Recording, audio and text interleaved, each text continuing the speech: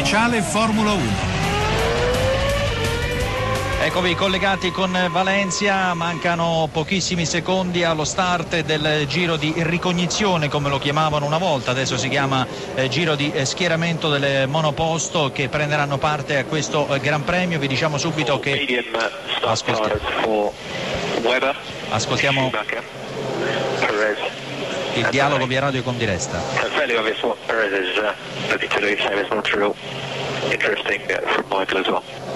Hanno comunicato quali sono i piloti che partiranno con le gomme medie, tra questi Schumacher, che prende il via dalla 12ª posizione. Ricordiamo gomme medie che stanno per dure, d'ora in poi le chiameremo dure e morbide e basta, per non creare confusione. Dunque Schumacher è l'unico che parte con le gomme dure, da quello che ho capito. Forse c'è anche un altro pilota, ma sicuramente di quelli che partono lì davanti Schumacher appunto è l'unico che partirà con le dure. Questo vuol dire che il pilota tedesco, se sicuramente soffrirà nella parte iniziale del Gran Premio, poi però avrà il resto della gara in discesa, perché potrà montare soltanto gomme morbide, anche se già utilizzate nel corso delle qualificazioni di ieri. Ricordiamo che la Ferrari di Fernando Alonso parte purtroppo molto da lontano, dall'11ª posizione, questo perché ieri c'è stato un pasticcio nel team Ferrari per quanto riguarda la scelta delle gomme nella Q2 e purtroppo la Ferrari è rimasta fuori, soprattutto quella di Fernando Alonso, per appena 4 millesimi di secondo, beffata dalla Sauber di Kobayashi. Questo costringerà Alonso ad una gara da rimonta, una gara difficile per il pilota spagnolo, perché insomma questo non è certo il circuito ideale per i sorpassi e per cercare di rimontare, anche se Alonso, va detto, dal punto di vista strategico ha un vantaggio non da poco, quello di poter sfruttare in questa gara ben 2 set di gomme morbide nuove, mai utilizzate nelle qualificazioni di ieri. Era intenzione della Ferrari utilizzarle in Q3 per cercare un ottimo piazzamento in griglia di partenza, si pensava ad un terzo, quarto posto nella peggiore delle ipotesi. Invece purtroppo la Ferrari, proprio per questa scelta strategica punita per appena 4 millesimi di secondo, sarà costretta invece a partire dall'11ª posizione anziché dalla terza o dalla quarta, come si aspettavano al team di Maranello. Addirittura qualcuno giustamente ipotizzava anche la possibilità di un secondo posto qualora Alonso fosse entrato in Q3 avendo a disposizione 2 set di gomme nuove, a differenza degli altri che ne avevano soltanto uno di set di gomme nuove, perché tutti avevano utilizzato nella Q2 2 treni di soft, tra questi anche Vettel ed Hamilton, che lo ricordiamo oggi partiranno dalla prima fila. I due rivali di Fernando Alonso nella corsa al titolo sono in prima e seconda posizione, Alonso purtroppo in 11ª. La ricordiamo la classifica di questo campionato del mondo, che fino a questo momento ha proposto 7 vincitori diversi in 7 Gran Premi. La classifica dice che Hamilton è leader con 2 punti di vantaggio su Alonso e 3 punti di vantaggio su Vettel, i primi 3 in 3 punti. Oggi è ovvio che Vettel e Alonso, partendo in prima fila, hanno la possibilità di allungare nella classifica nei confronti proprio del pilota spagnolo della Ferrari, che anche nel Gran Premio del Canada della scorsa settimana assieme al team aveva commesso un errore strategico nella parte finale del Gran Premio, gettando un secondo posto quasi sicuro, e alla fine è arrivato invece solo un quinto posto per Alonso, circa 8 punti, 10 punti persi nella classifica mondiale. Oggi Alonso poteva essere leader e invece è a -2 e tra l'altro parte dall'11ª posizione. Inutile piangere sul latte versato, come si suol dire, bisogna pensare adesso al Gran Premio, a questa gara molto importante che rappresenta peraltro il giro di boa di questo campionato del mondo, perché siamo all'8º Gran Premio, anzi no, in realtà il giro di boa ci sarà al prossimo Gran Premio, quello di Silverstone, e quindi insomma tempo a disposizione per recuperare ce n'è, ma bisogna cercare di commettere meno errori possibili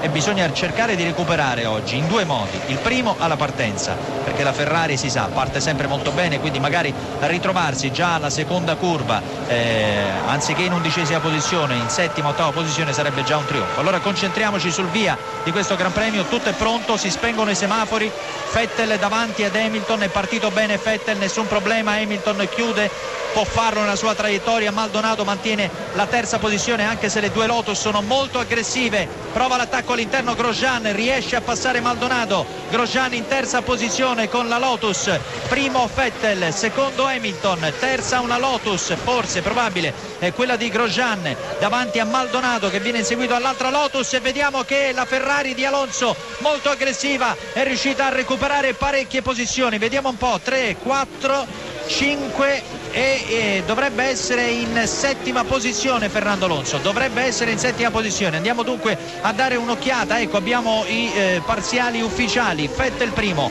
Hamilton secondo, Grosjean terzo con la Lotus, abbiamo visto bene lui il francese con la Lotus che ha passato Maldonado che è quarto, Kobayashi, ottima anche la partenza di Kobayashi in quinta posizione, poi c'è Raikkonen con l'altra Lotus e Hulkenberg davanti ad Alonso che è ottavo, ha recuperato dunque già 3 posizioni la Ferrari di Fernando Alonso che è in ottava posizione. Adesso cercherà l'attacco nei confronti di Hulkenberg per stare lì davanti e cercare di mantenere la scia dei primi. Lo vediamo infatti Alonso subito impegnato nel primo tentativo di sorpasso nei confronti del pilota della Force India, lo sta affiancando in questo momento in piena staccata. Alonso all'esterno prova a chiudere la curva ma Hulkenberg mantiene l'ottava posizione all'interno. Il controattacco di Alonso all'esterno, molto aggressivo lo spagnolo, sta provando in tutti i modi a sbarazzarsi di Hulkenberg per mettersi in scia di Kimi Raikkonen che con la Lotus è in sesta posizione alle spalle di Kobayashi e Maldonado. Ripetiamo dunque la situazione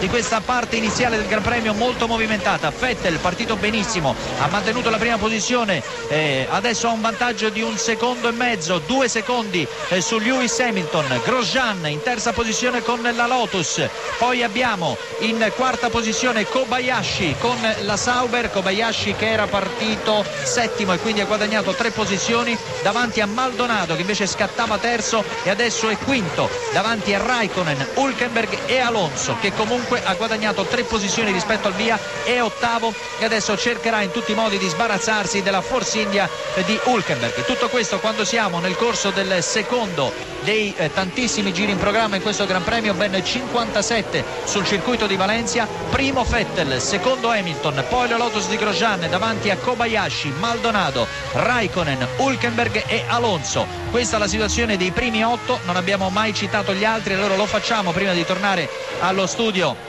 Prima di restituire la linea alla regia, alle spalle di Alonso che in ottava posizione troviamo Di Resta con l'altra Force India, Massa decimo con la Ferrari, anche lui ha guadagnato 3 posizioni così come Alonso. Rosberg undicesimo, ha perso parecchio Rosberg perché partiva dalla sesta posizione ed è scivolato all'11° posto con la Mercedes davanti al compagno di squadra Schumacher che 12° partiva e 12° è rimasto davanti a Jenson Button che è 13°. Poi troviamo Senna, Perez, Ricciardo, Webber partito 19°, guadagnato 2 posizioni, ora è 17°. Dietro di lui troviamo Kovalainen, Petrov, Vernier, Della Rosa, Kartikeyan e Pic. Ricordiamo che non ha preso il via al Gran Premio Glock, vittima di un attacco influenzale, un'infezione intestinale per Glock che non ce l'ha fatta questa mattina, si è reso, bandiera bianca, niente da fare per lui, niente Gran Premio, dunque sono 23 le monoposto in pista. I passaggi al secondo giro, poi torneremo allo studio. Vettel 4 secondi di vantaggio nei confronti di Hamilton, vola la Red Bull in 2 giri, ha guadagnato 4 secondi Vettel nei confronti di Hamilton. Dietro ad Hamilton c'è invece un trenino composto da Grosjean, Kobayashi, Maldonado, Raikkonen, Hulkenberg e Alonso che è in ottava posizione. La linea allo studio è tra pochissimo.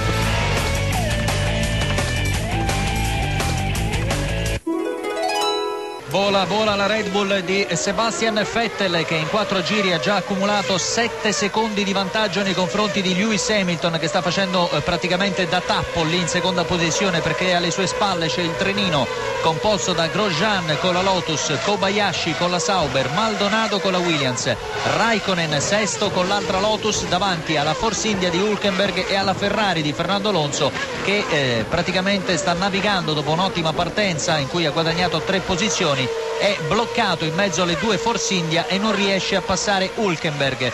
Vediamo un po' i distacchi alle spalle di Hamilton, dicevamo praticamente c'è un trenino con Grosjean a 5 decimi, Kobayashi a 5 decimi da Grosjean, Maldonado è leggermente più staccato con la Williams, Raikkonen dietro a Maldonado è incollato così come Hulkenberg che invece è leggermente più distante da quelli che si trovano davanti. Se Alonso riuscisse a sbarazzarsi di Hulkenberg potrebbe sicuramente andare a riprendere questo trenino che è chiuso da Raikkonen e che ha come primo vagone Lewis Hamilton, che gira in 1,46 contro l'1,45,4 di Vettel, che praticamente sta guadagnando 7 decimi ogni giro nei confronti di Lewis Hamilton. Dopo 5 giri il vantaggio di Lewis Hamilton è il vantaggio di Vettel nei confronti di Lewis Hamilton è di 7 secondi e mezzo, quindi in media fino a questo momento. Attenzione, l'attacco di Fernando Alonso all'esterno, prova a passare Hulkenberg che però lo chiude, niente da fare,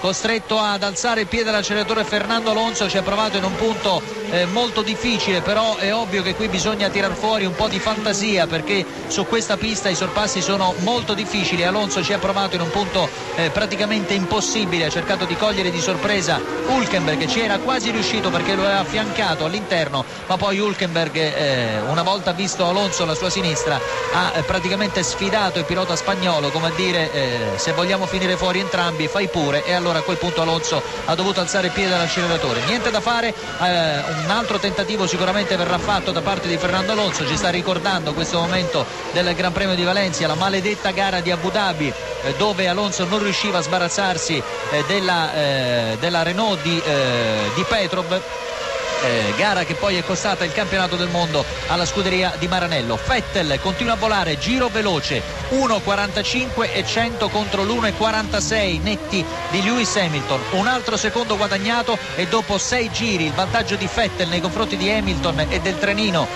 chiuso da Grosjean, Kobayashi, Maldonado e Raikkonen è adesso di 8 secondi e mezzo. Vettel davvero scatenato, giri record su giri record e vantaggio già abissale nei confronti di chi lo segue. Questa è la monoposto di Vettel in pieno rettilineo, e adesso c'è la staccata che porta ad una curva a destra, l'inquadratura ampia qui da nord del servizio, dietro c'è il vuoto, sbuca soltanto in questo momento Hamilton con Grosjean alle spalle, con la Lotus, molto aggressivo Grosjean, bellissima la sua partenza, è riuscito ad infilare il compagno di squadra Raikkonen che era partito meglio di lui. Attenzione, un altro attacco di Fernando Alonso, una staccata incredibile, forse ci riesce nello stesso punto di prima, ma ancora una volta è costretto ad alzare il piede dall'acceleratore perché poi nella posizione migliore Hulkenberg riesce in uscita di curva a riaffiancarlo, a finirgli davanti, e Alonso è costretto ad alzare il piede. Secondo me al prossimo tentativo, il terzo, Alonso, che deve aver preso le misure in quel punto ad Hulkenberg, forse riuscirà a passarlo e così potrà recuperare quel trenino che vi abbiamo appena descritto. Sentiamo di Resta via radio. Lift the coast further and we should be able to continue on strategy A. Ok, continueremo con la strategia A, che ovviamente noi non conosciamo, la conoscono loro.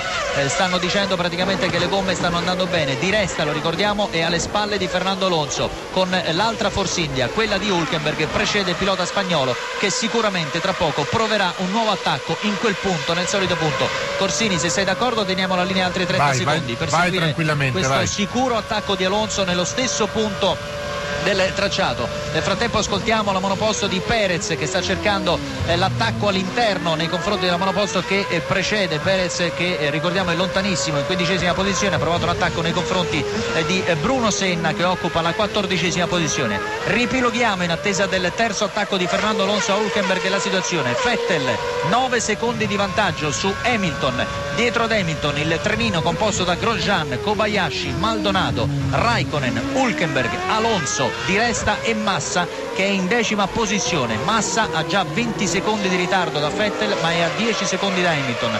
Questo vuol dire che Hamilton, che sta facendo praticamente da tappo e gira con tempi decisamente alti rispetto a quelli di Vettel, potrebbe rimescolare tutte le carte in gioco per quanto riguarda poi la sosta, quando i piloti decideranno di effettuare la prima sosta, di fermarsi. E quindi insomma, essendoci dal secondo al 10° posto soltanto 8 secondi, tutto può davvero ancora accadere in questo Gran Premio di Valencia. Non va in porto l'attacco di Fernando Alonso nel solito punto, quindi rimandiamo a un prossimo collegamento, sperando ovviamente di darvi la buona notizia che Alonso è riuscito a sbarazzarsi di Hulkenberg. Per ora non ci riesce, naviga sempre in 8ª posizione, 3 linee. Bene, grazie Delfino per il momento. E allora, appassionante Gran Premio a quanto sembra, a quanto possiamo sentire, ci torneremo molto frequentemente. Torniamo alla Formula 1, torniamo ancora al Gran Premio d'Europa a Valencia, dunque in linea ancora a Delfino. Dunque, due emozioni, o meglio una emozione e una novità. La novità riguarda il primo pit stop di questo Gran Premio, quello di Jenson Button, che però era nelle retrovie, quindi ci interessa poco. Invece c'è stato poco fa uno splendido sorpasso di Grosjean nei confronti di Lewis Hamilton. Dunque Grosjean con la Lotus adesso in seconda posizione. Sarà anche interessante vedere i suoi parziali, perché Hamilton stava praticamente facendo da tappo, come avevamo detto nel precedente collegamento, perché alle spalle di Vettel, che sta dominando questo Gran Premio con ben 11 secondi di vantaggio accumulati in appena 10 giri, quindi ha guadagnato un secondo al giro Vettel proprio a causa di Hamilton che ha fatto da tappo. Grosjean finalmente ha azzardato un sorpasso nello stesso punto in cui Alonso, ve l'abbiamo raccontato poco fa, ha cercato 2 volte il sorpasso nei confronti di Resta. Praticamente è una chicane, una doppia chicane prima del ponte, è un destra-sinistra molto lento da affrontare in seconda marcia, però ci si arriva in piena staccata. Alonso per 2 volte aveva provato il sorpasso all'interno e poi successivamente affiancando Hulkenberg all'esterno, però aveva poi alzato il piede d'acceleratore perché Hulkenberg lo chiudeva fuori. Invece Grosjean non ha assolutamente alzato il piede. Sentiamo Hamilton via radio.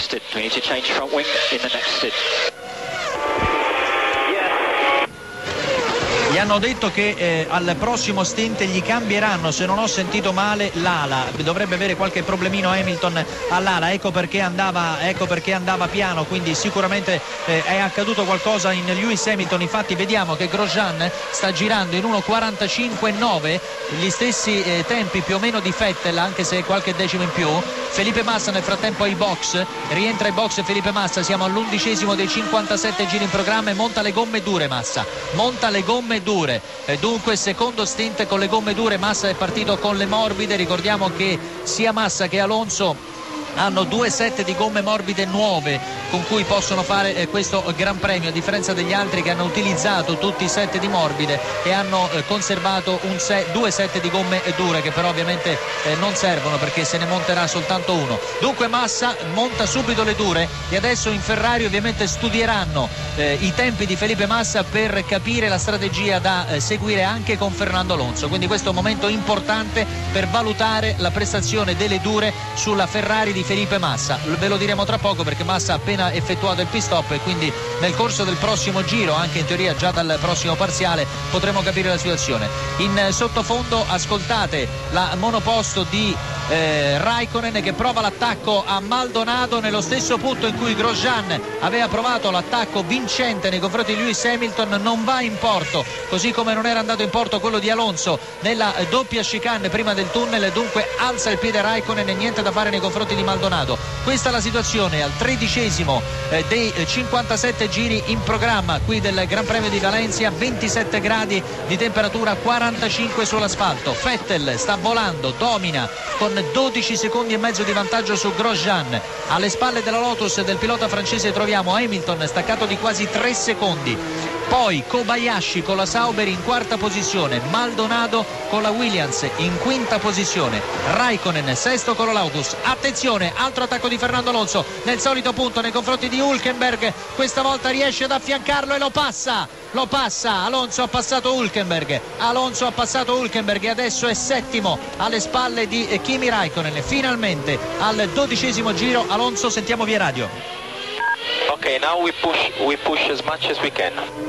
Ovviamente è inutile dirglielo lì, Fernando Alonso, Stella gli dice via radio: perfetto, adesso spingi più che puoi, ma è ovvio perché Alonso lì dentro non è che stia prendendo del tè caldo per fare questo Gran Premio, è ovvio che adesso spingerà al massimo per andare a riprendere Raikkonen che è staccato di 3 secondi e mezzo appunto 3 secondi e mezzo davanti a Fernando Alonso. Raikkonen che sta lottando con Maldonado, quindi il pilota spagnolo dovrebbe, attenzione, eccolo l'attacco di Raikkonen nei confronti di Maldonado, bellissimo nello stesso punto, è l'unico punto praticamente dove si può superare, è quello prima del tunnel. Raikkonen riesce dunque a passare Maldonado, anzi no, non era lì il punto, è un altro punto che ha le stesse caratteristiche, con una doppia chicane sinistra-destra, destra-sinistra. Raikkonen ha affiancato Maldonado, lo ha colto di sorpresa e lo ha superato. Dunque adesso Alonso è all'inseguimento non di Raikkonen ma di Maldonado, cercherà di andarlo a riprendere e poi cercherà di accodarsi anche a Kimi Raikkonen Raikkonen per inseguire l'altra coppia, quella composta da Hamilton, che per fortuna a quanto pare ha dei problemi all'ala, come abbiamo ascoltato, e Kobayashi. Dunque, se il Gran Premio prenderà una buona piega, Alonso addirittura potrebbe lottare per il terzo gradino del podio. Lì davanti mi sembrano invece decisamente avvantaggiati Vettel e Grosjean, addirittura Vettel a 13 secondi di vantaggio. Pit stop per Hamilton, attenzione, momento importante, Hamilton riparte, 19 secondi e 3 il tempo complessivo della sua sosta. Vedremo tra poco come in che posizione rientrerà Lewis Hamilton. Se non sbaglio è rientrato dietro a Maldonado, ma forse ancora più dietro, forse l'altra Williams. Comunque diamo un'occhiata anche ai tempi di massa prima di tornare da Corsini. 1:46.3 con le gomme dure, con le gomme nuove. Alonso gira in 1:46.2, quindi più o meno siamo sugli stessi tempi tra le gomme che ha in questo momento Alonso, quelle con cui è partito, e le gomme che invece ha Massa, le dure. Massa che è riuscito ad effettuare un sorpasso nei confronti addirittura della Red Bull di Webber, quindi vuol dire che insomma queste gomme dure non sono poi così malacce in questa parte di gara. Tradotto, Alonso deve decidere adesso se effettuare un pit stop rimettendo le morbide e dando ancora più prestazione alla sua Ferrari, oppure essere conservativo e mettere le dure. Secondo me deve rimettere le morbide nuove e cercare altri attacchi, poi le dure magari ci se le gioca nel finale. È tutto per ora da Valencia, con Alonso in sesta posizione adesso per il pit stop di Lewis Hamilton. Alonso sesto e vicinissimo a Maldonado, lo ha quasi ripreso, dunque a tra poco per il tentativo di attacco di Alonso nei confronti del pilota venezuelano della Williams. A voi la linea. Allora torniamo a Valencia, Gran Premio di Formula 1, sentiamo le novità, sentiamo come si sta comportando Alonso. Delfino. Eccoci Corsini, allora innanzitutto vi diciamo che in molti hanno effettuato la loro prima sosta, tra questi anche Fernando Alonso. Si sono fermati poco fa Vettel e Grosjean, che occupavano la prima e seconda posizione. Vettel volava con un vantaggio di 15 secondi nei confronti del francese della Renault, che però da quando si è sbarazzato di Lewis Hamilton ha girato con tempi più o meno simili a quelli della Red Bull di Vettel, che però ormai il vantaggio lo ha preso e ha la vittoria in tasca. Sentiamo Grosjean via radio.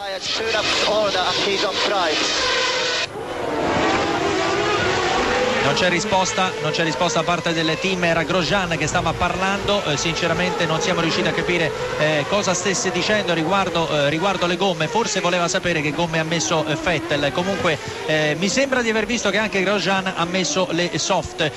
Allora andiamo con ordine.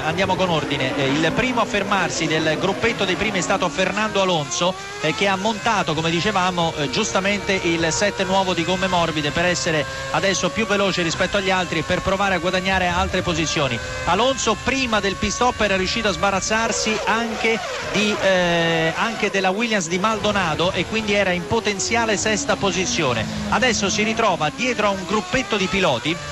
Vediamo un po' la situazione, perché man mano adesso che i piloti passano qui davanti alla nostra postazione, quella del rettilineo, abbiamo la situazione più chiara, perché qualcuno si è fermato per la sosta e qualcun altro no. Un attacco di Fernando Alonso all'interno nei confronti di Webber, un attacco nei confronti di Webber. Purtroppo la regia indugia proprio nel momento in cui Alonso aveva affiancato la Red Bull di Webber e aveva provato l'attacco all'interno. Non ci stanno capendo niente, dobbiamo dire, registi qui a Valencia, perché ogni volta che c'è un sorpasso poi cambiano inquadratura. Purtroppo noi dalla nostra postazione abbiamo visto Alonso affiancare Webber in pieno rettilineo, affiancarlo, ma poi in fondo alla staccata non arriva il nostro sguardo e quindi non abbiamo potuto capire se Alonso alla fine sia riuscito a passare la Red Bull di Webber oppure no.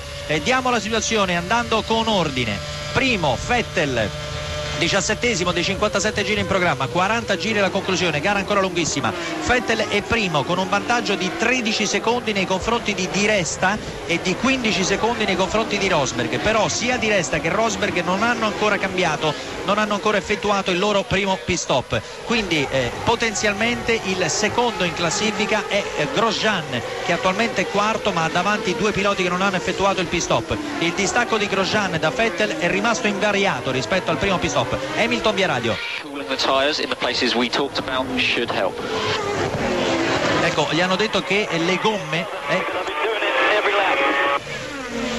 allora praticamente Hamilton è stato l'unico dei piloti di testa ad aver montato le gomme dure. le gomme medie e quindi Hamilton in questo momento praticamente, come era già avvenuto prima, sta facendo da tappo e alle sue spalle si trova il seguente trenino. Aspettiamo quest'altro passaggio perché ha deciso di fermarsi, non si è fermato di Resta, lo ha semplicemente passato Grosjean. Dunque la situazione: Vettel primo con 16 secondi di vantaggio su Di Resta e Grosjean che adesso sta affiancando Di Resta e sta cercando il sorpasso. Quarta posizione per Rosberg, quinto Hamilton, sesto Schumacher, settimo Fernando Alonso che dunque ha passato prima Senna e poi Webber. Grande Alonso, settimo, adesso proverà l'attacco nei confronti di Michael Schumacher, dopodiché dovrà lanciarsi all'inseguimento. C'è davvero bagarre in quella zona perché troviamo 7 monoposto, anzi 10 monoposto, tutte incollate l'una all'altra. È una battaglia incredibile quella a cui stiamo assistendo. Alle spalle di Michael Schumacher troviamo nell'ordine Alonso, Senna, Webber, Raikkonen, Kobayashi, Maldonado, Massa e Hulkenberg, tutti incollati l'uno all'altro. E davvero sembra una gara di GP2 in quella zona, in quella fase del Gran Premio. Vettel nel frattempo vola, ha un vantaggio di 17 secondi sulla coppia Di Resta con la Force India e Grosjean con la Lotus. Di Resta però non ha cambiato ancora le gomme. Rosberg è quarto, anche lui senza pit stop. Rosberg è quarto davanti a Lewis Hamilton che ormai è arrivato sull'alettone posteriore della Mercedes di Rosberg. Hamilton quinto, ha un vantaggio di 6 secondi nei confronti di Schumacher e alle spalle di Schumacher il trenino che vi abbiamo appena elencato con Alonso, Senna, Webber, Raikkonen, Kobayashi, Maldonado, Massa e Hulkenberg, tutti incollati l'uno all'altro. E veramente è grande bagarre in questa fase del Gran Premio. Non abbiamo mai visto una situazione simile quest'anno in Formula 1. Ci sono 10 monoposto nel giro di 2 secondi. È una bagarre vera e propria alle spalle di Michael Schumacher che sta facendo da tappo. Speriamo che Alonso riesca a sbarazzarsi presto di Michael Schumacher e così di potersene andare davanti a questo trenino che sta diventando anche abbastanza pericoloso. Bravo Alonso, c'è riuscito, si è sbarazzato di Schumacher. Dunque Alonso in sesta posizione adesso all'inseguimento di Rosberg. Gran rimonta del pilota spagnolo, dunque sesto all'inseguimento di Rosberg. Ricordiamo che Rosberg e Di Resta non hanno ancora effettuato il loro pit stop e quindi Alonso presto potrebbe ritrovarsi in quarta posizione. La linea torna allo studio.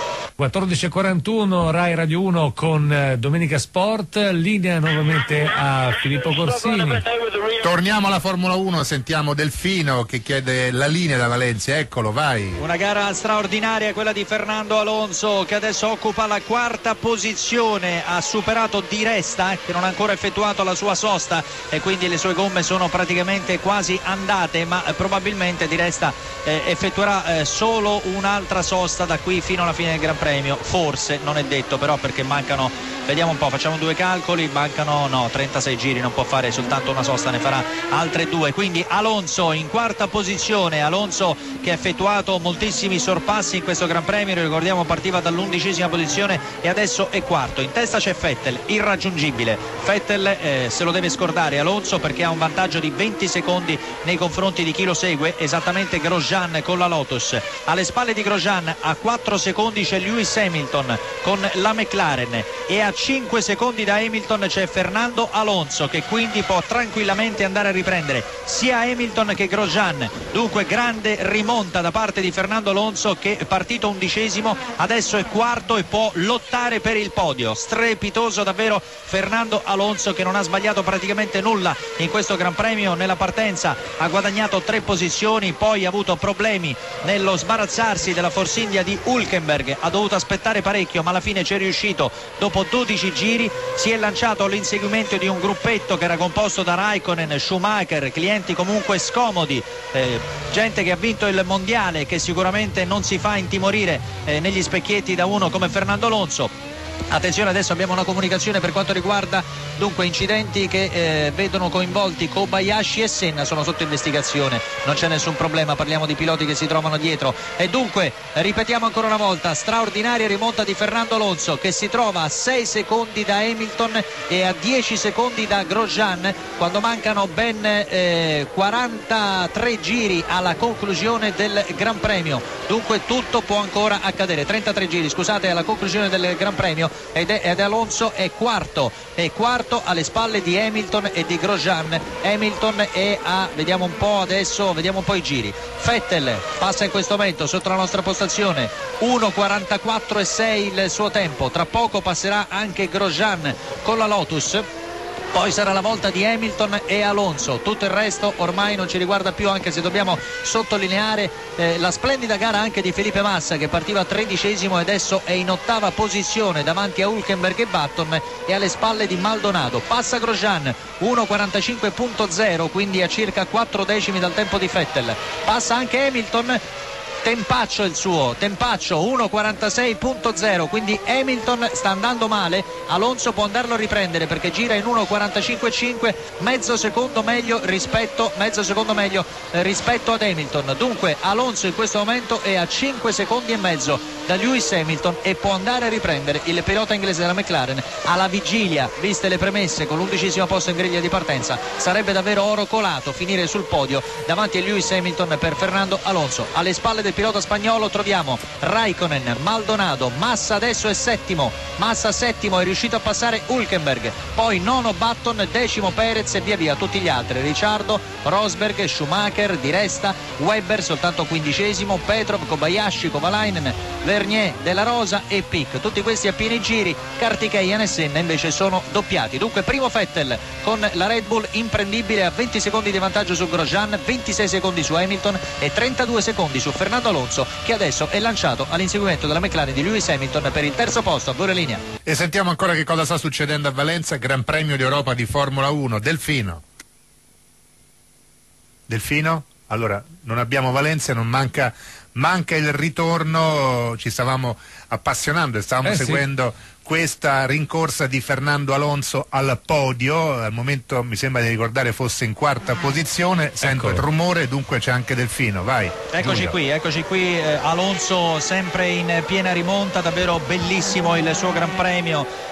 Qui si spiega il perché dell'acquisto di Fernando Alonso da parte della scuderia di Maranello. È un pilota che nei momenti di difficoltà riesce sempre a fare la differenza, a esprimersi al 110% in ogni Gran Premio. Attenzione, perché abbiamo visto con la coda dell'occhio un incidente nelle retrovie che potrebbe mettere la safety car nelle condizioni di entrare. Sarebbe ovviamente questo un altro punto importantissimo, un vantaggio enorme per la rincorsa di Fernando Alonso. Una Caterham, se non sbaglio, sì, esatto, è così, è una Caterham che dopo un contatto ha avuto la rottura del cerchio e sta procedendo lentamente, e quindi essendosi comunque mossa dal circuito probabilmente non è necessario l'ingresso in pista della safety car, anche se adesso vediamo che i detriti lasciati dall'altra monoposto incidentata, che è una Toro Rosso, stanno praticamente volando pezzi di copertone in pista, e quindi questo potrebbe indurre i commissari a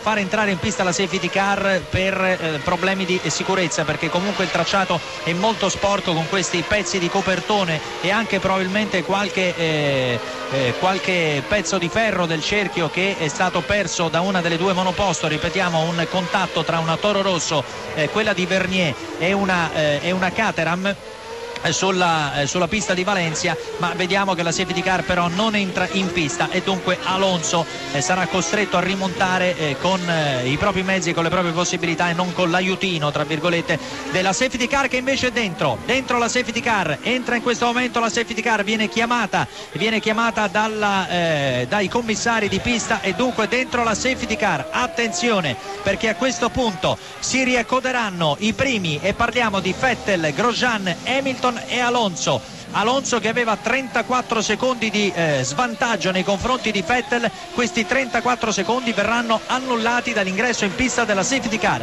Colpo di scena, come diceva il grande Mike Bongiorno qui a Valencia, perché a questo punto si rimescola tutto. Alonso, che era partito 11° e quarto, aveva 33 secondi di svantaggio nei confronti di Vettel, ma adesso la safety car che entra in pista azzererà tutti i distacchi. Primo Vettel Vettel, secondo Grosjean. Adesso bisogna anche essere magari furbi ad entrare nella corsia dei box ed effettuare il cambio gomma, e infatti vediamo che c'è grande traffico. Attenzione, entrano Grosjean, Alonso, Hamilton, Raikkonen, Maldonado, Hulkenberg. Non è entrato Vettel nella corsia dei box, dunque attenzione, perché Vettel, che era primo in classifica, adesso non solo vede azzerato il suo vantaggio, ma probabilmente anche dal punto di vista delle strategie il suo mancato ingresso nella corsia dei box potrebbe penalizzarlo. Usiamo il condizionale perché con questo folle mondiale qui non ci si capisce nulla con le prestazioni delle Pirelli. Dunque tutti dentro ai box, grande caos nella corsia dei box perché c'è chi ha deciso di entrare. Attenzione, problema per Hamilton al pit stop. Ci hanno messo una vita per montare le gomme dure a Lewis Hamilton, che già aveva le dure prima, le ha rimesse ancora una volta. Evidentemente non stanno andando malissimo le dure sulla monoposto di Lewis Hamilton, rimettono nuovamente le dure, ma hanno impiegato un'eternità per effettuare il cambio gomme. Dunque 2 sulla carta, buonissime notizie per Fernando Alonso, perché Vettel non è entrato ai box per effettuare la sosta in regime di safety car, cosa che invece hanno fatto tutti gli altri, e potrebbe pagare questo mancato ingresso nella corsia dei box nella restante metà del Gran Premio. L'altra buona notizia è che Hamilton ha impiegato una vita per effettuare il suo pit stop e sicuramente avrà perso posizioni, quindi dietro la safety car. Ora la situazione è questa: primo Vettel, che però ha un cambio in meno degli altri. Attenzione, entra adesso Vettel e mette le gomme dure. Vediamo un po' come rientra. In effetti aveva talmente tanto vantaggio Vettel, 30 secondi nei confronti degli altri, che potrebbe nuovamente essere primo in classifica dopo questa sosta. Vediamo un po', questo lo sapremo soltanto tra pochissimo. Lo sentite Vettel, sentite la sua monoposto che adesso sta inseguendo, però secondo me la safety car. Non è davanti la safety car Vettel, secondo me l'ha combinata grossa Sebastian Vettel. Adesso ve lo diremo non appena ci sarà il passaggio. Sentiamo Hamilton via radio. Okay, Lewis, we are P6. We think we are P6. We have 28 laps to go. Some of them behind the safety car. 28 laps to go. We do not want to be stopping again. Allora, gli hanno detto chiaramente: mancano 28 giri alla conclusione, siamo sesti e non ci fermeremo più da qui alla fine. Proprio per questo Hamilton, che era partito con le morbide, ha messo le dure 2 volte, quindi Hamilton non si fermerà più. Probabilmente non si fermerà più neanche Fernando Alonso, e credo tutti quelli che hanno effettuato il pit stop adesso, perché mancano 28 giri alla fine e stanno praticamente sono tutti con le dure e potrebbero finire il Gran Premio, anzi sicuramente finiranno il Gran Premio. La safety car aspetta le monoposto e vediamo che Vettel è ancora primo. Dunque Vettel è primo. In realtà si è fermato dopo semplicemente perché aveva 30 secondi di vantaggio, e quando gli altri si sono fermati ai box lui doveva ancora arrivare lì davanti al rettilineo. Dunque Vettel rimane in testa, Grosjean secondo, Alonso terzo. Signori, Alonso è terzo, partito 11esimo, signori e signore all'ascolto. Tra l'altro salutiamo un'ascoltatrice eccezionale, tra virgolette, la moglie di Stefano Domenicali, che ha dovuto portare il figlio a un corso e quindi ha detto che ci ascoltava via radio, e la salutiamo. Ovviamente starà saltando sul sedile della sua monoposto, perché la Ferrari di Alonso ha rimontato dall'11esima alla terza posizione. Alonso è terzo alle spalle di Vettel e Grosjean. Queste dunque le ottime notizie a 27 giri dalla conclusione del Gran Premio di Valencia. La linea torna allo studio. Bene, grazie Delfino, e allora speriamo che sia di buon auspicio questo terzo posto momentaneo di Alonso, che ovviamente non può accontentarsi, non deve accontentarsi. Che ne pensi, Gabriele? No, anche perché insomma, a questo punto si comincia a sentire anche il sapore di parecchi punti, perciò approfittare, no? Perché no? RAI Radio 1.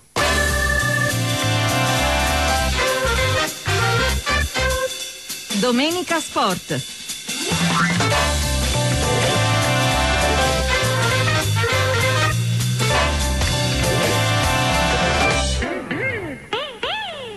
Le 15:10 in questo istante, gentili ascoltatori. Noi siamo sempre da Varsavia, Radiouno RAI, l'Europeo in diretta, ma non c'è solo il calcio in questo lungo pomeriggio di questa lunga e calda domenica 24 giugno. Filippo Corsini in conduzione qui in Polonia, invece Gabriele Brocani è a Roma per la parte musicale, e c'è in pieno svolgimento anche il Gran Premio d'Europa di Formula 1, e dunque noi torniamo immediatamente dal nostro inviato a Valencia, Giulio Delfino.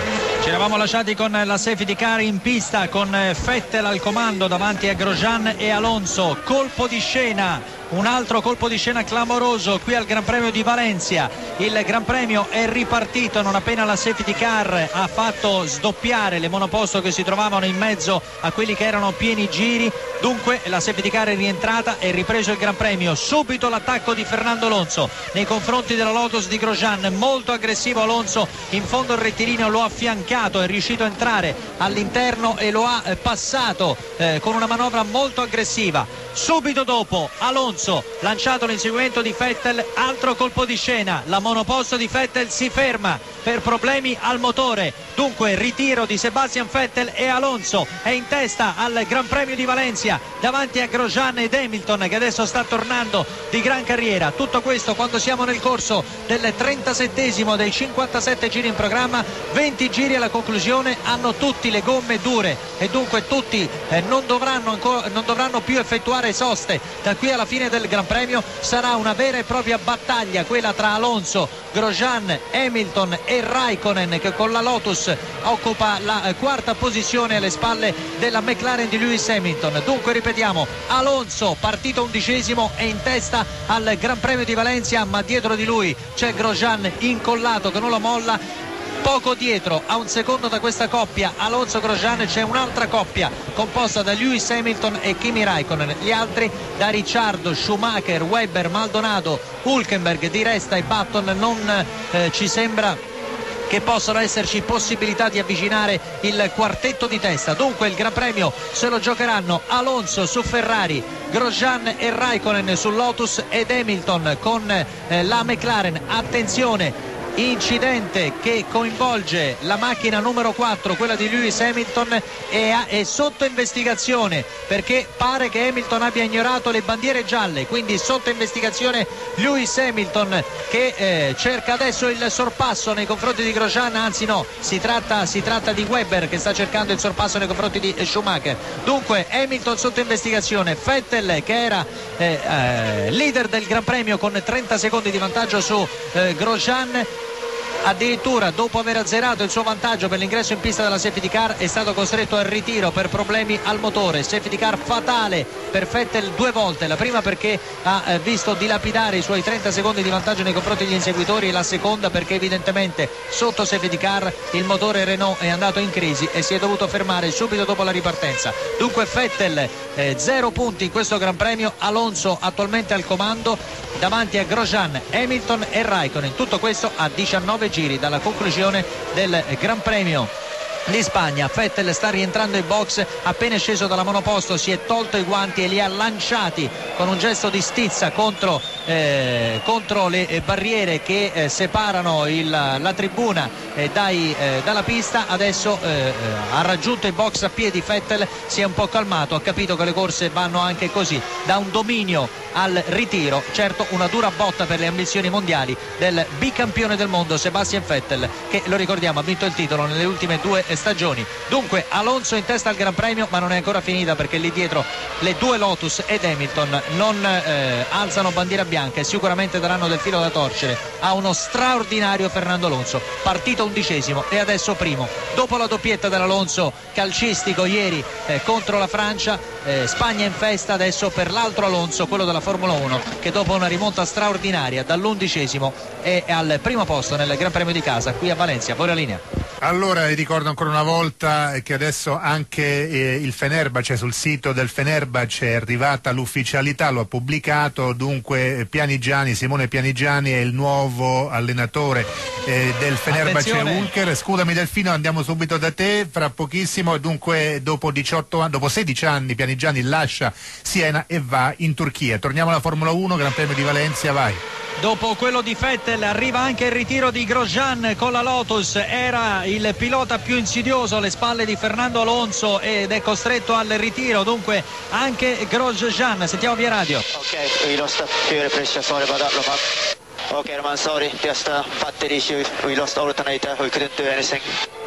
Ecco, gli hanno detto non abbiamo potuto far nulla, mi dispiace Grosjean, credo ci sia stato un problema al KERS, probabilmente per Grosjean. Abbiamo sentito parlare di batteri, tra l'altro in un punto pericolosissimo Grosjean, non è riuscito a fermarsi, a mettersi da parte, adesso mette dentro il volante, lo sistema nuovamente, ma è in piena uscita di curva Grosjean ed è in un punto pericolosissimo. Dunque cambia la situazione, sentiamo il motore di Grosjean quando si è fermato.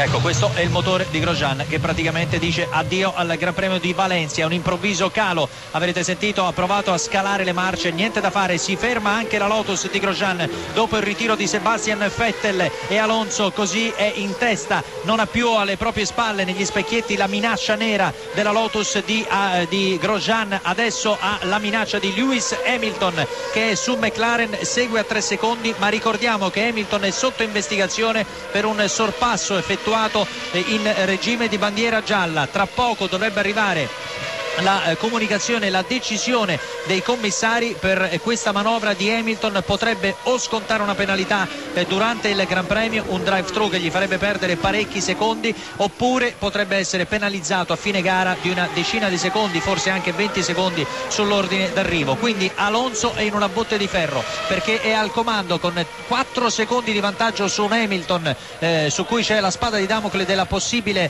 penalità, e ha 5 secondi di vantaggio su Kimi Raikkonen che a questo punto diventa l'unico suo rivale per la vittoria di questo Gran Premio di Valencia, perché dietro a questo terzetto Alonso, Hamilton e Raikkonen c'è il vuoto. Maldonado con la Williams è a 10 secondi davanti a Hulkenberg e di Resta con le 2 Force India in quinta e sesta posizione, settimo Perez con la Sauber, davanti a Button che è ottavo, Rosberg nono, Petrov decimo, davanti a Michael Schumacher e Webber che è 12esimo. Massa naviga in 18esima posizione. Ricordiamo che dopo l'uscita dalla safety car Massa ha avuto un contatto, un incidente ed è stato costretto a rientrare in box per cambiare la gomma, ha perso parecchie posizioni, è sprofondato in 18esima posizione, adesso potrebbe addirittura tra poco essere doppiato dal compagno di squadra Fernando Alonso che è leader del Gran Premio di Valencia. Alonso partito 11esimo, è primo davanti ad Hamilton e Raikkonen. A voi la linea. E noi torniamo direttamente, anche velocemente, a Valencia. Io sono completamente al buio per quello che riguarda la Formula 1, dunque sono anche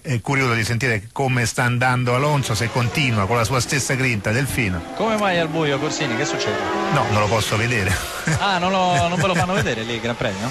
No, io in questo momento non lo posso vedere. Ah, perfetto. Allora, guarda, ti dico a te, come a tutti gli ascoltatori che in questo momento magari sono in macchina e non possono vedere il Gran Premio, che Alonso continua ad essere il leader di questo incredibile Gran Premio di Valencia che stava procedendo con normalità fino a 25 giri dalla conclusione, poi un incidente tra una Toro Rosso e una Caterham ha generato il caos in questo Gran Premio, perché entrata in pista la safety car ha annullato tutto l'enorme vantaggio che Vettel aveva accumulato nei confronti degli inseguitori, e quando la safety car è rientrata nei box Vettel si è ritirato per problemi al motore, così come è stato costretto poco dopo al ritiro anche Grosjean, che era l'altro avversario di Fernando Alonso. Alonso che così si ritrova in testa al Gran Premio. Va detto che Alonso in ogni caso, anche prima della safety car, aveva effettuato una straordinaria rimonta che lo aveva portato fino al quarto posto, poi ha superato sul campo, in pista ha superato Grosjean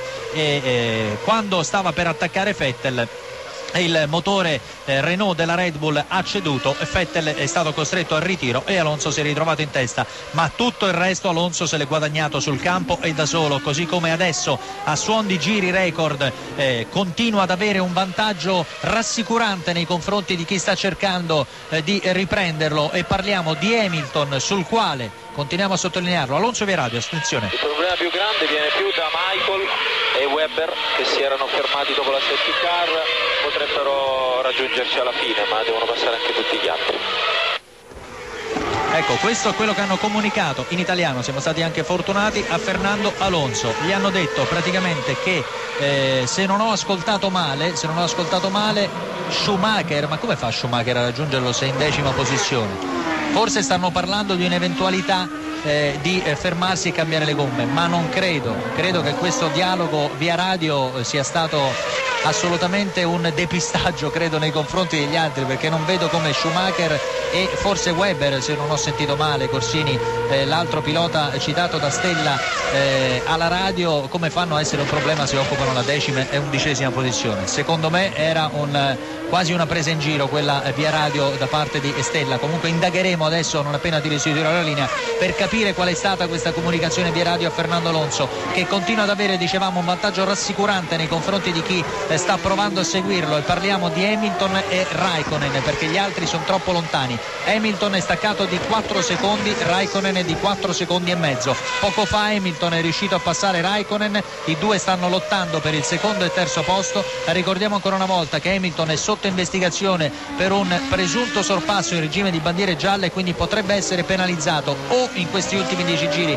con un direct through oppure con una penalità in tempo sull'ordine d'arrivo. Questo gli farebbe perdere, nel caso mettiamo come esempio di una penalizzazione di 10 secondi sull'ordine d'arrivo, potrebbe fargli perdere un paio di posizioni e quindi punti importanti nella classifica mondiale. Alonso dunque leader del Gran Premio di Valencia quando mancano 9 giri alla conclusione. Hamilton e Raikkonen sono a 4 secondi e tra l'altro sono in piena bagarre, perché Raikkonen adesso ha riavvicinato Hamilton e quindi questa lotta è tutto a vantaggio di Fernando Alonso, perché Hamilton e Raikkonen, se sono in lotta, possono solo che perdere qualche decimo nei confronti di Alonso, che gira in 1.44.2 contro l'1.44.4 di chi lo sta seguendo. Dunque Alonso per ora, a 9 giri dalla conclusione, è in una botte di ferro. Fate tutti gli scongiuri che volete, ma per ora la situazione è questa, tra linee. Sì, corrono via i chilometri nel Gran Premio di Formula 1 a Valencia, Gran Premio d'Europa. Dunque torniamo subito dal nostro inviato Delfino. Sì, ormai è un conto alla rovescia, un countdown per questa parte finale del Gran Premio.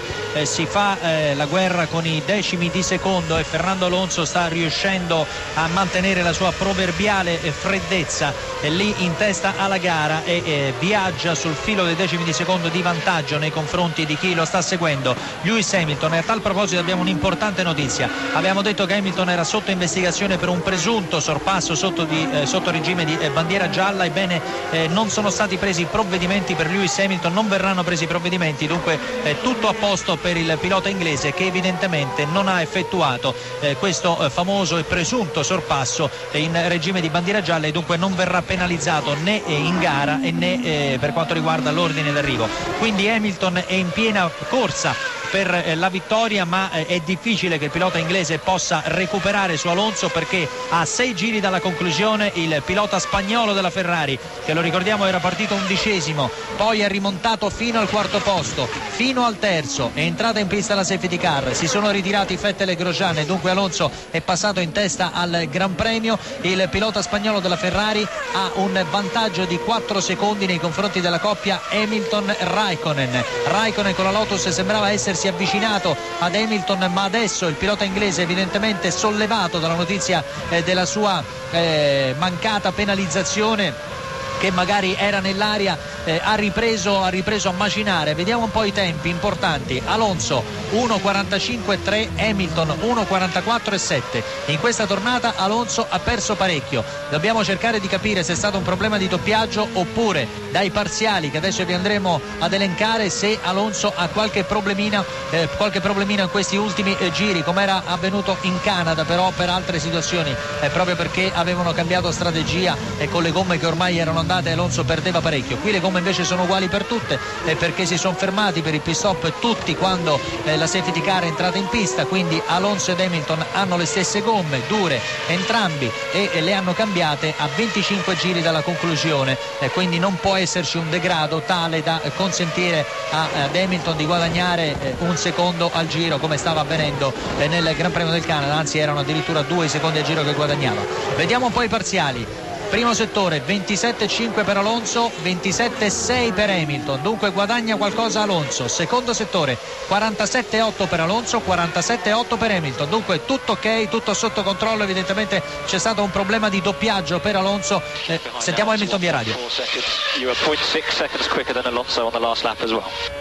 Ecco, gli hanno comunicato proprio questo: sei stato più veloce di Alonso nell'ultimo giro. In realtà era il penultimo giro, perché adesso Alonso ha ripreso a girare regolarmente. Comunque stanno cercando di spronare ovviamente via radio Lewis Hamilton, perché in questo momento al passaggio del 52esimo giro, ne mancano 5 alla conclusione, il distacco scende a 3 secondi e mezzo, 1,45,3 per Alonso, 1,45,2 per Hamilton. Soltanto un decimo ha guadagnato Hamilton, troppo poco per pensare di andare a riprendere Alonso a 5 giri dalla conclusione. Alle spalle di Hamilton Raikkonen naviga con circa un secondo di ritardo, dunque comincia Raikkonen a capire che si deve accontentare del terzo posto. Più lontani troviamo Maldonado in quarta posizione con la Williams, Maldonado che comunque alla fine insomma non è lontanissimo da Raikkonen, ne ha 4 secondi. Hulkenberg e Di Resta con le 2 Force India, assoluta sorpresa di questo Gran Premio del Valencia, le 2 Force India sono in quinta e sesta posizione con Hulkenberg e Di Resta, settima la Sauber di Perez, ottavo Schumacher che poco fa ha passato Jenson Button, pilota inglese della McLaren, assolutamente in crisi in questa stagione, non ci sta davvero capendo nulla con le gomme ed ha subito addirittura un doppio sorpasso nel giro di un paio di curve, prima di Schumacher e poi di Webber, che occupano rispettivamente l'8ª e la 9ª posizione. Adesso Button è decimo. Alonso via radio. Kimi stesso tempo, Kimi un pochino più veloce, ancora 3,5 su Hamilton, 5 giri e mezzo alla fine.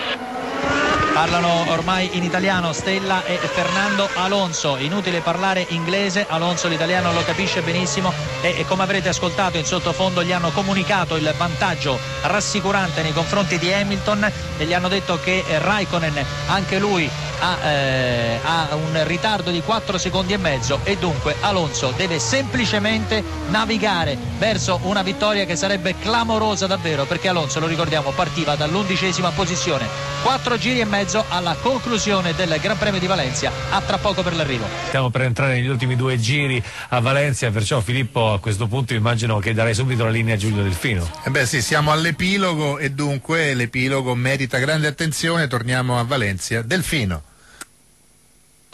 Eccoci Corsini, aspettavo una sigla che invece non c'è, evidentemente mi ero sbagliato, ci sarà nello speciale che vi trasmetteremo a fine gara, speciale nel quale ascolteremo le voci dei protagonisti e speriamo, incrociando le dita, di ascoltare un Alonso raggiante per quello che si sta materializzando qui a Valencia, un successo clamoroso per lo spagnolo della Ferrari che è partito 11° dopo una straordinaria rimonta, era arrivato fino al terzo posto, poi l'aiutino della safety car che lo ricordiamo proprio su questa pista nel 2010 aveva scatenato caos e polemiche regolamentari. Ricorderete tutti il famoso sorpasso di Lewis Hamilton alla safety car non penalizzato dai commissari, una sconfitta pesante quella per la Ferrari che di fatto poi in termini numerici costò anche il titolo mondiale, che in realtà la Ferrari aveva poi perso con il suicidio strategico nell'ultimo Gran Premio di Abu Dhabi.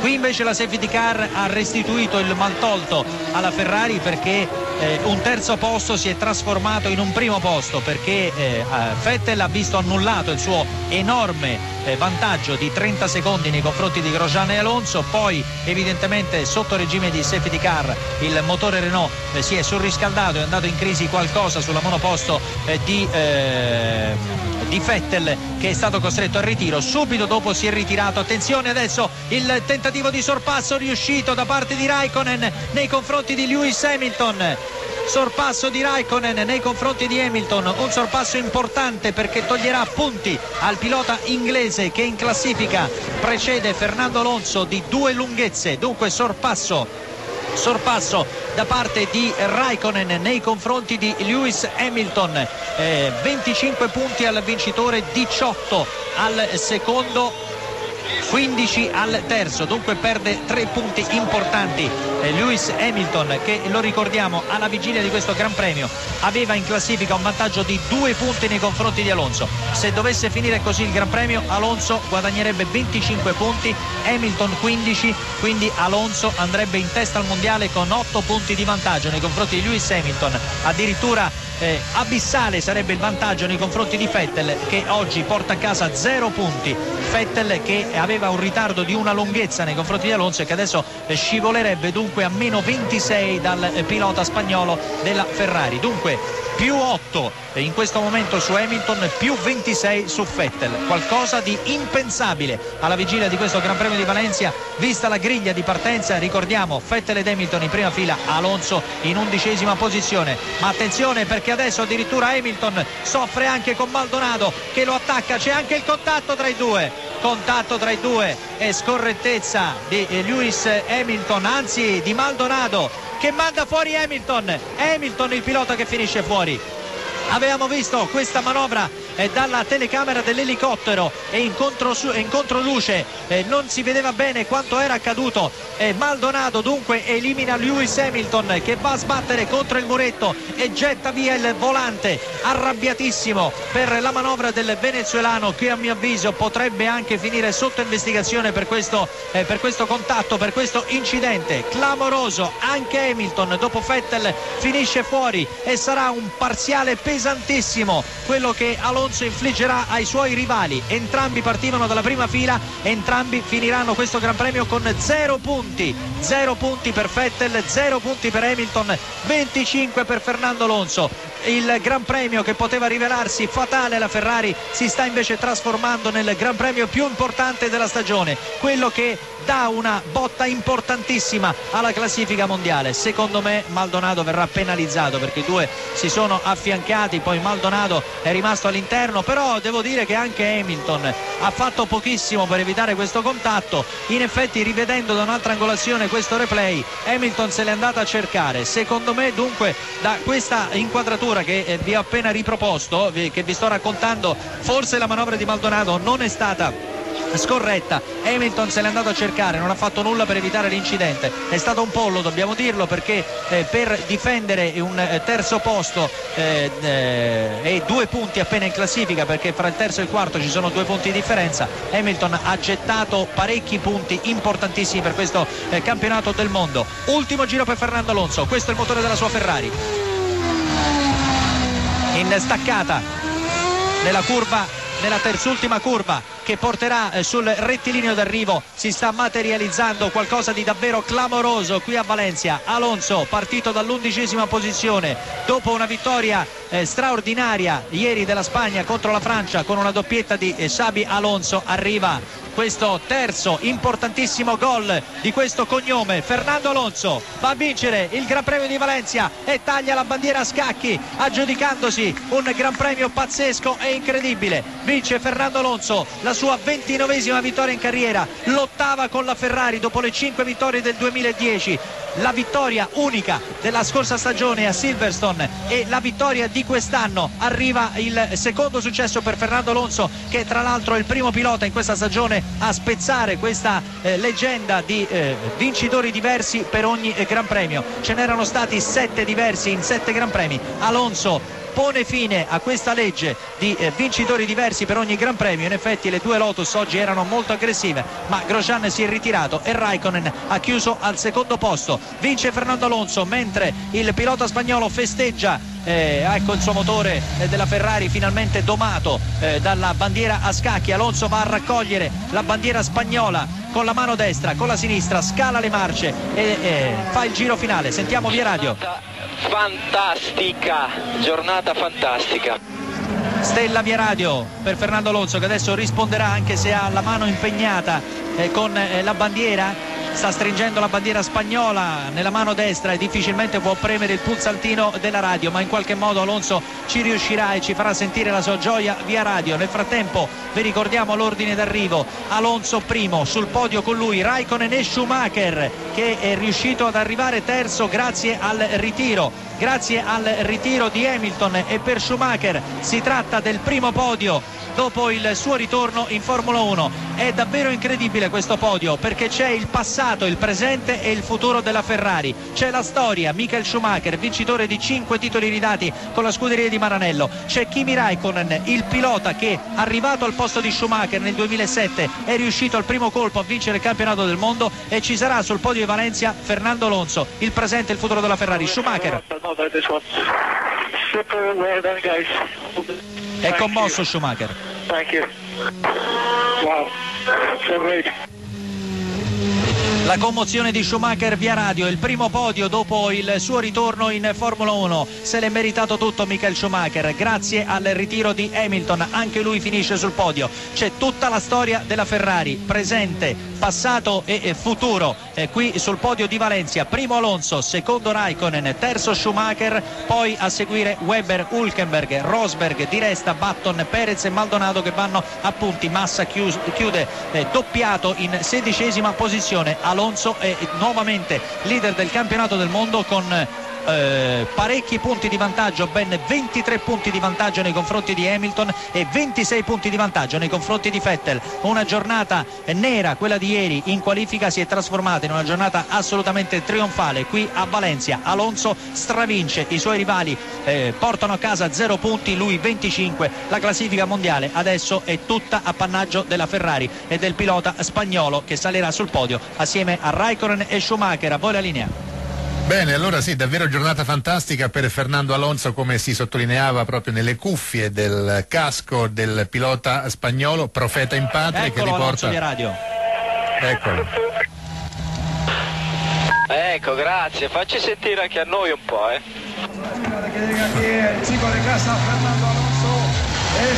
Eccolo, l'avete sentito l'urlo di Fernando Alonso via radio. Adesso si ferma il pilota spagnolo, gli stanno dando di tutto, sembra quasi un arrivo alla Valentino Rossi questo di Alonso, che adesso si ferma in mezzo alla pista, lascia la sua monoposto lì parcheggiata. Alonso sta saltando sotto la tribuna, potrete sentire i 50.000 della tribuna dove si trova adesso Fernando Alonso, che stanno raccogliendo l'esultanza del pilota spagnolo, e lui salta lì sotto la tribuna, un'esultanza alla Valentino Rossi. E sul podio stanno tutti aspettando Alonso, perché Raikkonen e Schumacher sono già lì. Schumacher sta salendo tra gli applausi delle splendide miss vestite di rosso, stringe la mano a Raikkonen, il suo successore in Ferrari nel 2007. Stanno parlottando i due. Schumacher, eterna giovinezza per lui, adesso ovviamente soddisfattissimo Schumacher per la fine di un incubo, non era mai salito sul podio al suo ritorno in Formula 1 e adesso torna a salirci, credo tra l'altro per la 90ª volta in carriera, se non qualcosa di più. Classifica mondiale che adesso vede Alonso con, vediamo un po', perché qui abbiamo sottovalutato Webber.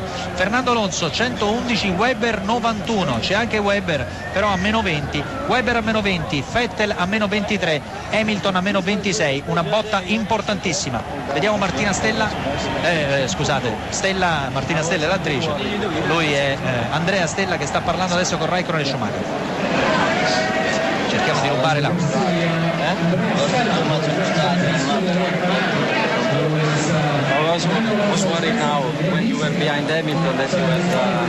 Allora Delfino, Stella e Raikkonen, sì. Noi ci riprendiamo la linea. Giulio Delfino da Valencia. Giulio.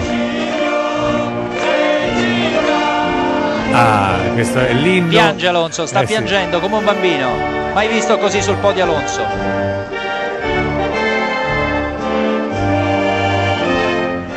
Gli trema il mento, prima si è piegato sulle ginocchia.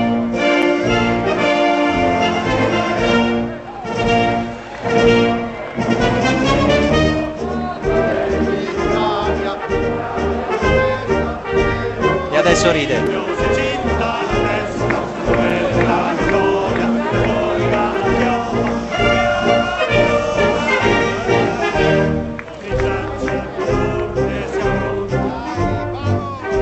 Le voci che ascoltate sono quelle dei meccanici sotto al podio.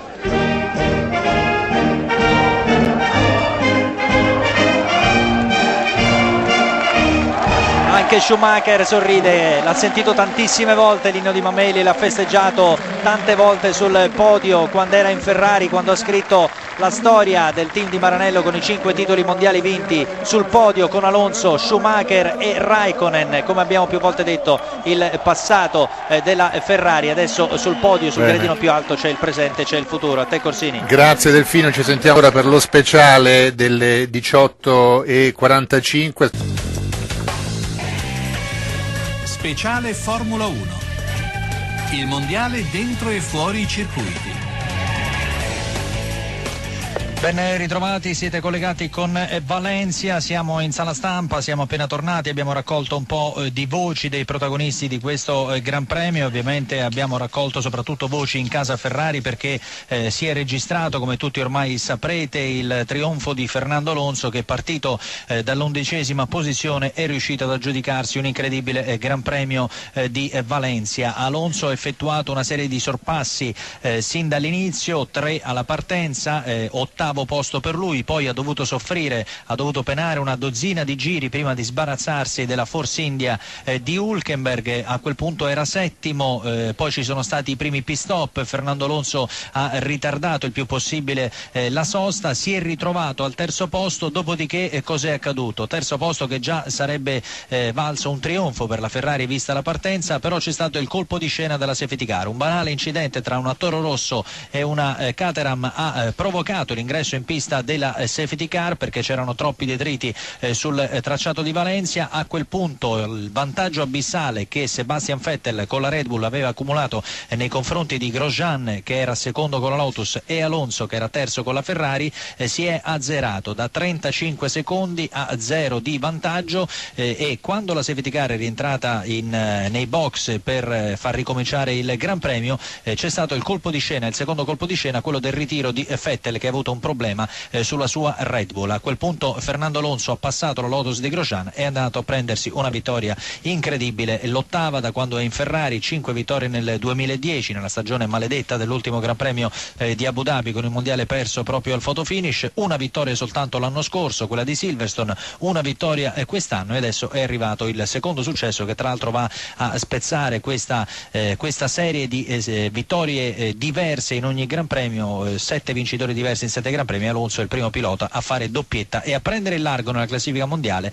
perché oltre al ritiro di Vettel c'è stato anche quello di Lewis Hamilton, che nel finale in crisi di gomme è stato superato prima da Schumacher, poi è entrato in contatto con Maldonado, non ha voluto accettare il quarto posto Hamilton ed è stato costretto così al ritiro. Quindi 0 punti per Hamilton, 0 punti per Vettel, 25 per Alonso, che adesso in classifica mondiale ha un vantaggio di 20 punti nei confronti di Webber, che è riuscito a chiudere al quarto posto, più 23 su Hamilton e più 26 su Vettel. Un colpo durissimo al mondiale. E allora andiamo ad ascoltare, prima di Alonso, l'intervista con Stefano Domenicali, la conferenza stampa con il direttore della gestione sportiva della Ferrari. Domenicali. Mi conosci, io sono uno abituato a essere tendenzialmente positivo quando le cose vanno male e negativo quando le cose vanno bene, il contrario di tanta gente. Quindi è chiaro che è una domenica che vale tanto in senso, dal punto di vista della pesantezza del risultato, visto il campionato che abbiamo. Vale tanto perché credo che ancora oggi la gestione delle strategie e operativa in ogni momento sia stata ancora ottimale. Vale tanto per, ripeto, quello che è il risultato visto dove eravamo partiti ieri. Vale tanto per Fernando perché aveva questa tensione che voleva scaricare in maniera straordinaria, l'ha fatto facendo dei sorpassi, devo dire, fantastici, che ci hanno permesso appunto di recuperare, eravamo 11esimi. Però vale il fatto che dobbiamo non dimenticarci che la Red Bull, quando era da sola davanti, andava molto forte, e quindi questo deve essere uno sprone per i nostri tecnici che stanno lavorando tanto per continuare a lavorare sullo sviluppo della macchina, perché questo è un campionato che solo se ogni volta migliori la macchina, abbiamo visto in questo caso Red Bull come l'abbia migliorata in questo weekend, puoi pensare di arrivare in fondo. E poi vale tanto, mi permette di dirlo, anche dal punto di vista psicologico, per la gente della nostra terra che sta, diciamo, soffrendo per altri motivi ben più seri della Formula 1, e quindi credo che questa gioia in questo momento sia importante anche per loro, e quindi sono felice così che abbiano festeggiato in condizioni molto molto difficili. Ecco, una vittoria dunque dedicata alla gente dell'Emilia. Andiamo ad ascoltare adesso anche la voce di Fernando Alonso, protagonista indiscusso di questo Gran Premio. Alonso da 11esimo a primo, seconda vittoria stagionale per lui, secondo successo per la Ferrari in questo campionato, e sicuramente una vittoria pesantissima in termini di classifica. Ascoltiamo allora la soddisfazione di Fernando Alonso dopo l'arrivo. Sì, è un giorno sicuramente spettacolare, indimenticabile. Ancora mi ricordo la vittoria del 2006 a Barcellona, quindi vincere il Gran Premio di casa sicuramente lo ricorderò tanti anni, e un po' anche per la situazione del paese, con la crisi, con i problemi della Spagna, la gente che sicuramente fa dei grandi sacrifici per venire qui a guardare un Gran Premio, 35 gradi, sono sulla tribuna, e ieri sentivamo che non ne avevamo dato un po' la soddisfazione che meritavano, no? Quindi volevamo assolutamente dargli qualcosa indietro oggi, e la vittoria è stato molto di più di quello che mi aspettavo. Piano piano abbiamo recuperato posizioni, poi con la safety car che eravamo terzi quasi avremmo firmato in quel momento di fare un podio partendo 11esimi, però abbiamo sorpassato Grosjean, poi Vettel ha avuto il problema della macchina, le cose succedevano in maniera molto velocemente e volevamo assolutamente che la gara finisse, il podio, soprattutto la vittoria, era qualcosa inaspettato. Alla partenza sicuramente non è stato per niente facile, ho avuto un po' di emozioni o di paura di non riuscire, soprattutto alla curva 4 che avevamo sorpassato penso 2 allo sterno frenando molto tardi, e lì penso poi ha migliorato un po' la gara. Con Grosjean, anche quando ci siamo toccati un po', c'è sempre la paura che abbia successo qualcosa alla macchina, che si abbia rotto qualcosa, che hai boccato una gomma, ci sono tanti fattori che possono succedere, che sei sempre un po' terrorizzato di queste cose, però 2 o 3 curve dopo, quando vedi che la macchina continua tutto a posto, ti rilassi. Da quando abbiamo preso la testa della gara pensi a che le gomme tengano fino alla fine. Quando senti che si muove un po' la macchina e comincia a scivolare, ero in contatto continuo con gli ingegneri dicendo: ragazzi, qui le gomme stanno andando via, però loro dicevano: stai facendo esattamente gli stessi tempi di tutti, o anzi un po' più veloci, quindi stai tranquillo. Fernando, un podio molto significativo, perché c'è presente, passato e futuro della Ferrari. Sì, anche con Andrea Stella, che è il mio ingegnere pista, è stato molto emozionante averlo lì, perché è stato l'ingegnere di pista di Michael, l'ingegnere di pista di Kimi, adesso l'ingegnere di pista mio, tutti e 3 i suoi piloti lì, con lui che ha potuto finalmente godere una vittoria sicuramente inaspettata per la posizione di partenza, e anche con un grosso punto di emotività per la situazione della Spagna e la nostra stessa della Ferrari, con un recupero di performance incredibile dalla prima gara oggi. È tutto dunque da Valencia, il podio: Alonso, Raikkonen, Schumacher, quarto Webber. Prossimo appuntamento tra 2 settimane in Inghilterra, lì nello studio. Una rimonta pazzesca che nessuno poteva immaginare, neanche lui, Fernando Alonso, re di Valencia, da 11° a primo in un Gran Premio memorabile. La svolta della corsa, quando a 25 giri dalla conclusione entra in pista la safety car. In quel momento Alonso aveva già rimontato fino al terzo posto, ma Vettel sembrava irraggiungibile. La safety car azzera lo svantaggio, poi Vettel si ferma per un guasto alla Red Bull. Alonso effettua l'ennesimo sorpasso, il 9, quello sulla Lotus di Grosjean, e va a prendersi l'8ª vittoria in Ferrari, la più bella di sempre, dirà a fine gara lo spagnolo, che via radio fa esplodere così la sua gioia.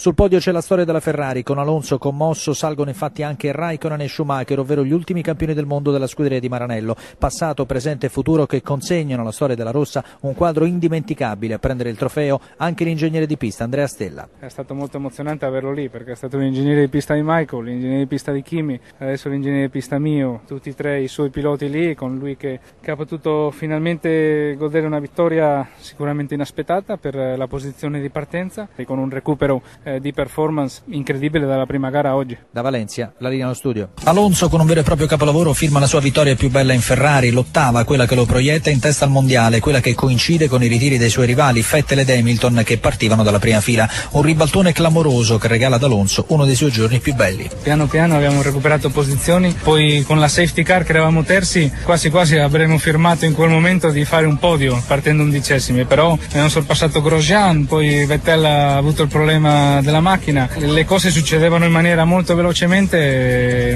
volevamo assolutamente che la gara finisse, il podio, soprattutto la vittoria, era qualcosa inaspettato. Inaspettato quanto significativo, perché sul podio assieme allo spagnolo anche i 2 ultimi campioni mondiali della Ferrari, Raikkonen e Schumacher. Per il tedesco si tratta del primo podio da quando è tornato a correre, l'ultima volta c'era salito 6 anni fa in Cina. Tra 2 settimane Gran Premio di Silverstone, Alonso si presenta da leader con oltre 20 punti di vantaggio sui suoi rivali, oggi sconfitti e neri dalla rabbia. Da Valencia Valencia, Giulio Delfino per il GR2. La vittoria più bella da quando sono in Ferrari l'ha definita Alonso, campione mondiale mancato 2 anni fa e alla ricerca della felicità assoluta che dopo la corsa di ieri può diventare realtà. L'incredibile rimonta dall'11° al primo posto coincide infatti con il doppio ritiro dei suoi rivali, Vettel ed Hamilton, mentre loro gettano guanti e volanti a terra, lui piange sul podio dedicando la vittoria al suo popolo. È un po' anche per la situazione del paese, con la crisi, con i problemi della Spagna, la gente che sicuramente fa dei grandi sacrifici per venire qui a guardare un gran premio, 35 gradi, sono sulla tribuna, volevamo assolutamente dargli qualcosa indietro oggi e la vittoria è stato molto di più di quello che mi aspettavo. Anche Stefano Domenicali ha una dedica da fare alla gente dell'Emilia che da settimane soffre nella morsa dell'incubo terremoto e del caldo infernale. Vale tanto anche dal punto di vista psicologico per la gente della nostra terra che sta soffrendo per altri motivi ben più seri della Formula 1 e quindi credo che questa gioia in questo momento sia importante anche per loro e quindi sono felice che abbiano festeggiato in condizioni molto molto difficili. Da Valencia, Giulio Delfino per il GR2.